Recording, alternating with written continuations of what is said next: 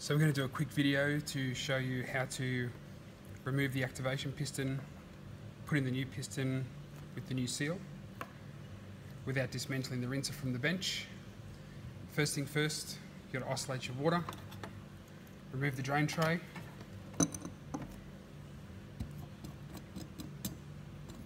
remove the spray head, remove the actuator plate, get a shifter, and we're just going to undo that bottom nut.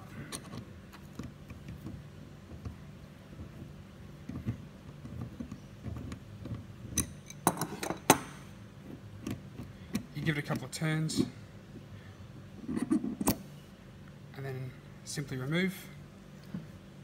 From here you turn this top nut,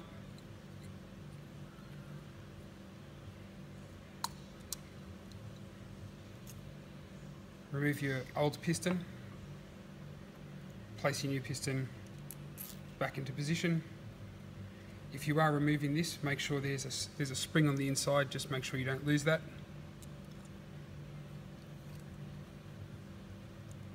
Once that's held back into position, you can tighten it up.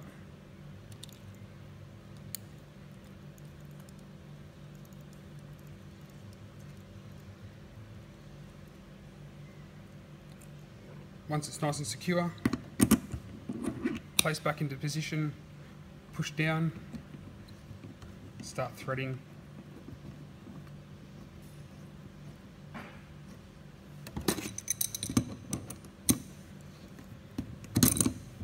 Tighten up with the shifter.